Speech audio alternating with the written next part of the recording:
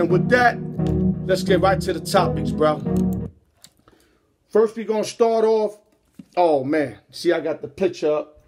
San Diego Padres made a huge future decision today, which I agree and I disagree.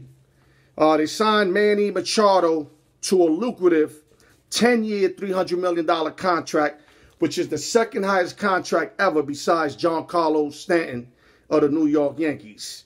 And is he worth $300 million to me? No. If he's worth $30 million a year for me, no. I think Manny would have been a good price at $22 million. That's what the Yankees try to get him for. But, you know, he trying to get his money, man. And I know in a perfect world, Manny winning the World Series last year and getting this $300 million would have been a perfect world for him. But the fact that he lost the World Series, he's basically telling me right now he don't care about the ring. He care about the money. See, because if he would have got the ring and went this route, I would have understood it. Because now you got some jewelry. But I don't think he's going to get no jewelry in San Diego. They just a little better than a mediocre team. They got a lot of great hitters in San Diego. Let me mention some guys they got. They got Eric Hosmer, Will Myers, Luis Urias, Manuel Margot, Jose Pirela, Hunter Renfroe, and they got Fernando Tatis Jr., who, you know, they picked up in, you know, high draft choice, and the guy's supposed to be a beast. So offensively, they should be able to do well in Petco Field. But, you know, they don't have enough pitching, and they probably, if they lucky, they win about, out of 162 games, I'll give them like 85 games at max. Max 85 games. But back to Manny Machado, 297 hitter last year, 37 home runs, 107 ribbies. He's career 282, 175 home runs, 513 RBIs. He had basically like a career year last year. And, you know, he's the second highest ever. I'm glad the Yankees didn't get him. Let me make that clear. I'm glad the Bronx Bombers didn't get him. We did not need him. We got too many infielders. And to splurge that type of money for a guy that I think, like Andujar, I think could put up the same numbers if you left him all year. Like the way you playing Manny. Maybe Andujar probably a year behind because maybe he's got to, you know, learn the pitches a little more. But trust me, Andujar got back. The only thing is glove is suspect. Machado's a gold glover.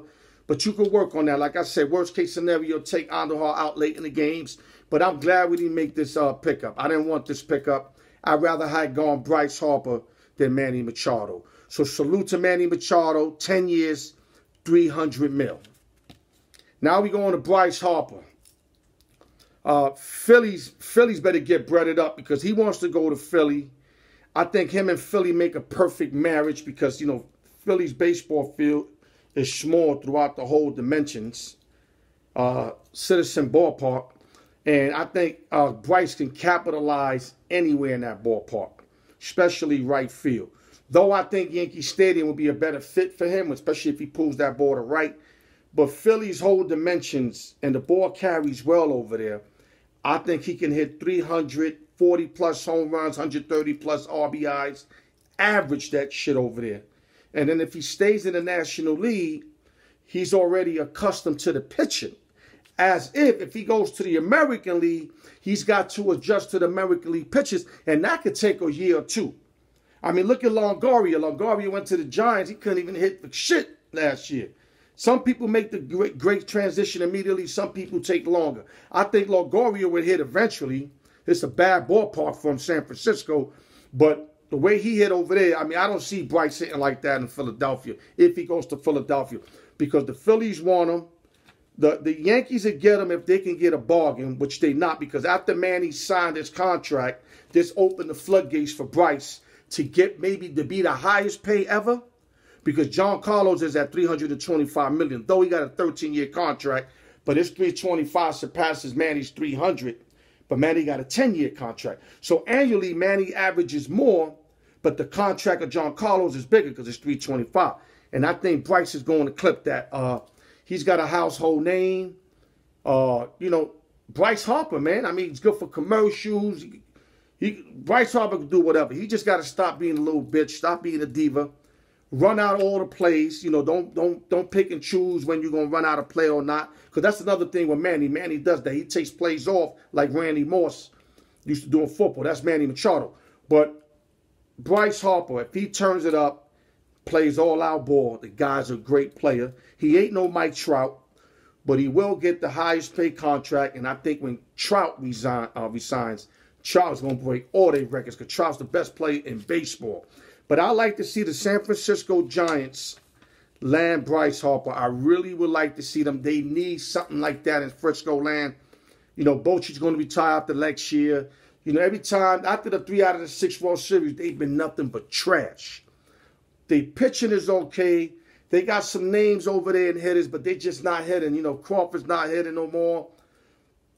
A lot of guys. They sent McCutcheon over there. He didn't do anything. Longoria didn't do nothing. Posey's the only one kind of holding up that lineup. And they need a guy right now, you know, of this magnitude, like Bryce Harper, to go over there and spark up the Giants. Though that's a bad ballpark for him to hit in. Triple mania. And, you know, he won't, a lot of home runs that he'll normally hit in other places won't be home runs in San Francisco. And also the Padres got the money to sign him. Padres could dish out another 10, 300 mil. Don't think he want to do that because I think he's looking for a ring eventually. Bryce Harper wants some jury, and that's why I don't think he's going to San Diego. Salute to Bryce Harper because he will be the highest paid Major League Baseball player when he signs his contract. Remember, I told you that. Unless he takes a shorter year contract, but his average would be one of the highest, guaranteed.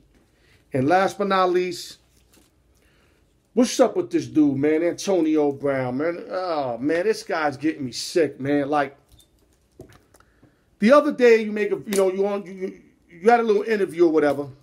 You talk about it's not the money. It's not about the money while you want to make your move. It's all about, you know, respect, whatever, mistreated, whatever.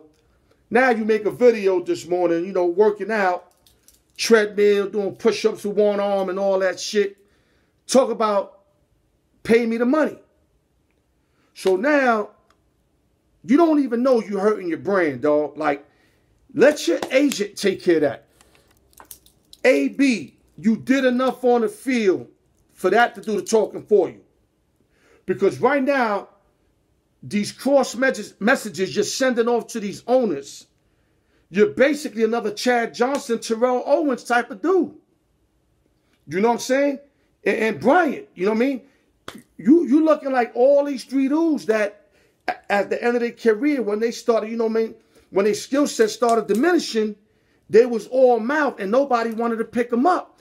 And I know that you're not at the end of your shit. You probably want contract, a 3-year contract away. But let your field play do the talking, bro. You did enough on the field. Right now, I'm telling you, all these videos you putting up and attitude you showing, you be lucky to get a 2-year deal, fam. Because these owners is not dealing with these cancers. These guys were cancers.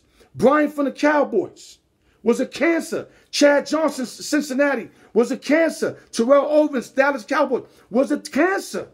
And that's where you going at, bro. You better than that, AB. You better than that. Get your shit together, dog, because I'm telling you, you fucking your money up, bro. You don't know what you're doing. Not to mention, you know, you violated, you know, Big Ben, who did all great talking for you, loved you. You claimed you had love for him. And I'm not saying by wanting to move on that you're dissing them, because everybody got the right to move on. But it's the way you're doing it, fans. Fans, be easy. If you be easy, fam, somebody out there going to pay you because your skill set is crazy. I got you top 3, not number 1 no more, but you're definitely top 3, fans. But just be easy. You know, you got Beckham, you got Thomas from the Saints, and I got you, all of your time. Beckham's another diva that's fucking up. He's one contract away, and then after that contract, the next one, nobody's going to pick him up. Because as long as you're very productive, a team will fuck with you. But once you start diminishing, oh, you out of here, bro. They ain't fucking with you. You go city. Salute to all my beloved ones, man. LES, Vegas Strong, Vegas Knights. Every Sunday, keep this in mind, y'all. Every Sunday between 11 and noon, the Alyork Sports Show with the round table.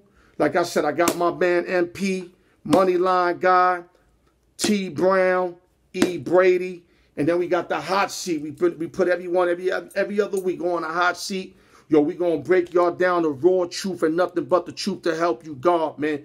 Make sure y'all tune in. Facebook Live, YouTube, our podcasts, our Pop Network, all that, man. We're gonna give you all the channels to tune in.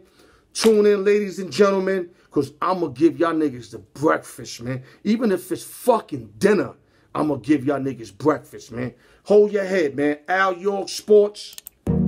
I love y'all, man. And with that, let me just let this play a little bit, man. I give y'all a little, a little bonus coverage. I ain't rapping either, man. I ain't rapping.